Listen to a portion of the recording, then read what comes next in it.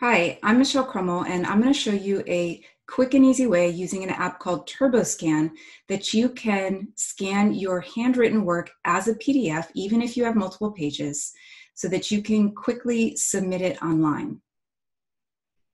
So you're going to go into the App Store and search for an app called TurboScan. Now, the one I have installed on my phone is TurboScan Pro, but you can also get the free version. So let me just try and get the free version so we can see how that works.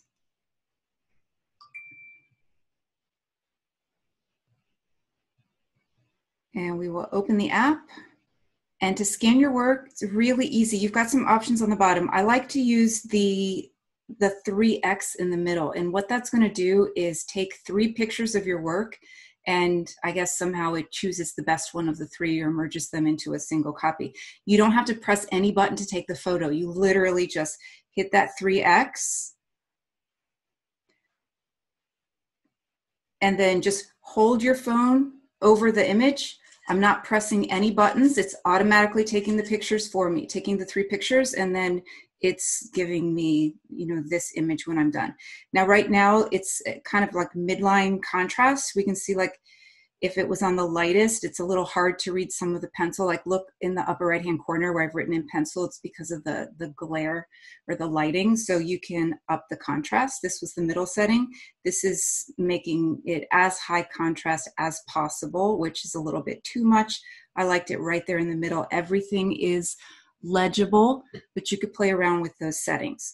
So I do have a second page that I want to include in this PDF. So in the lower right-hand corner, I'm going to click the plus to add my second page. I'm going to turn my page over here and just hold this up. Again, I'm not even pressing any buttons at all. It is automatically taking the 3 pictures of the paper for me.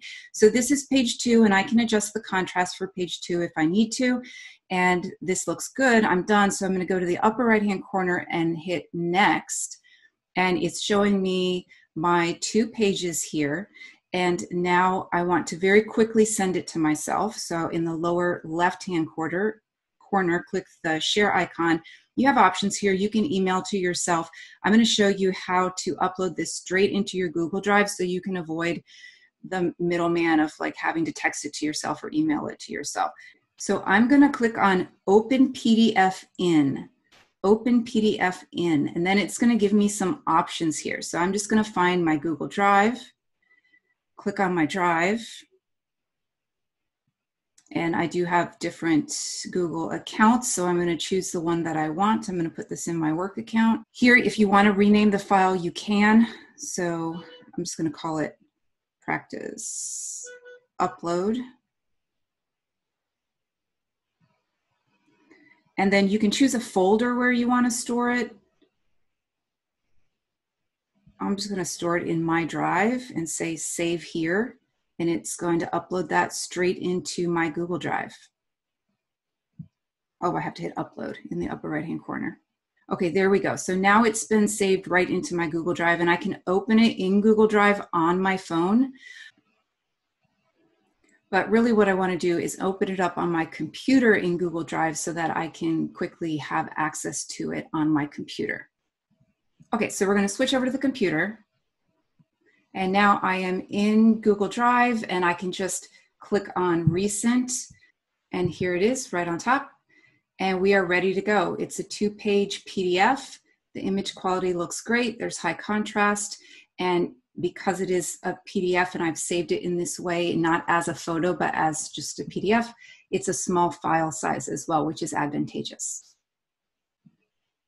There are some other good scan to PDF apps that you can use. This is just the one that I use, and I really like it because it's quick, simple, and like I said, gives you really good high contrast photos. If you're having trouble getting a good quality photo, you might want to put your paper against a dark background and make sure that you have good lighting.